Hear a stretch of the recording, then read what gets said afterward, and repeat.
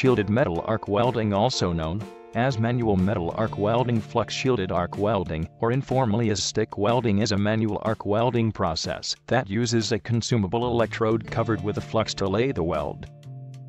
An electric current, in the form of either alternating current or direct current from a welding power supply, is used to form an electric arc between the electrode and the metals to be joined. The workpiece and the electrode melts, forming the weld pool that cools to form a joint. As the weld is laid, the flux coating of the electrode disintegrates, giving off vapors that serve as a shielding gas and providing a layer of slag, both of which protect the weld area from atmospheric contamination.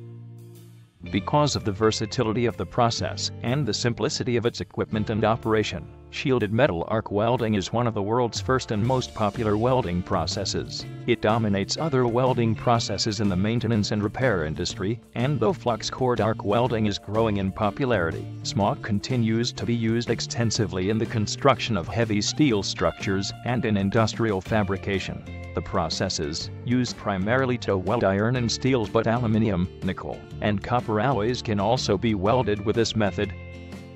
After the discovery of the short-pulsed electric arc in 1800 by Humphrey Davy, and of the continuous electric arc in 1802 by Vasily Petrov, there was little development in electrical welding until Augusta M. Ruytens developed a carbon arc torch that was patented in 1881.